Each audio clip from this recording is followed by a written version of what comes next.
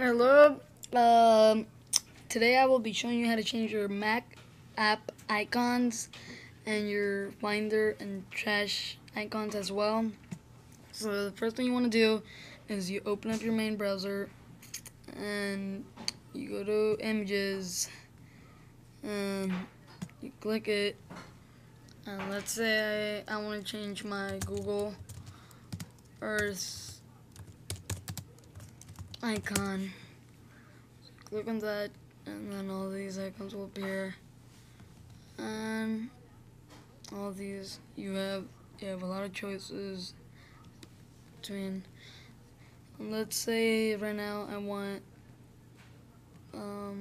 that one, so you click it and you click see full size image, and then you double click and you click copy image. If you have trackpad, 2 fingers, and copy image, and then you exit out of that once you copied it, and then you the trackpad 2 fingers, you do that, then click show in Finder. So it happens in show in Finder. So after that, you click it and you go to get info. So then that will pop out. You click it, and then you will see a blue highlighted square or circle around it. And yeah, so then after that, after it's highlighted, you click edit and paste, and that will pop out. And after that, it won't change here, but it will change in these two. So after that, you're gonna wanna click it and remove from dock. So then that will pop out. Then you're gonna wanna drag this one in there. So then that will see, and it will be changed, and it will still work the same.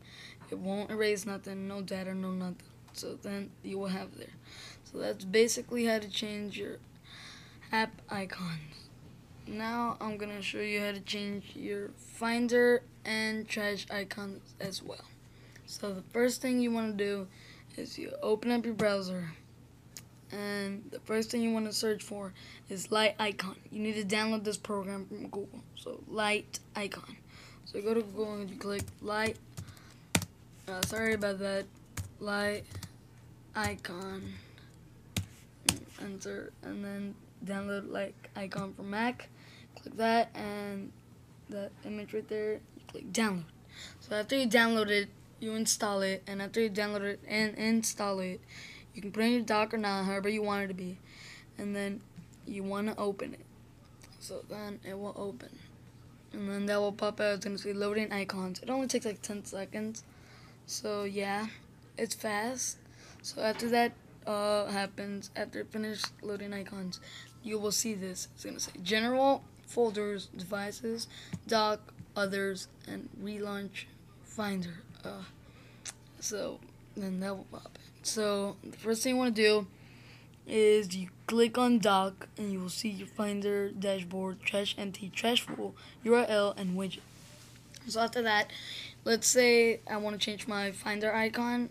So after that, you open up your browser and you click images. Let's say I want Finder icon. So all these pop out, and you see all these choices you can do. And let's say I want this one right here. So click that, then you double click and click save image as. So you save image as, and then make sure it says desktop, and you click save. So after it saves, you exit your browser and you will have it here. So after that, you wanna drag it into here where it says Finder. You see Finder? So you grab it and you drag it into Finder, and then that will change. So after that changes, you click apply changes and you enter your password. Sorry, I messed up. So enter your password and then you click relaunch Finder. So to do that, it's gonna you click OK, and as you can see, it changed. So that's how you change your Finder icon and Trash icon.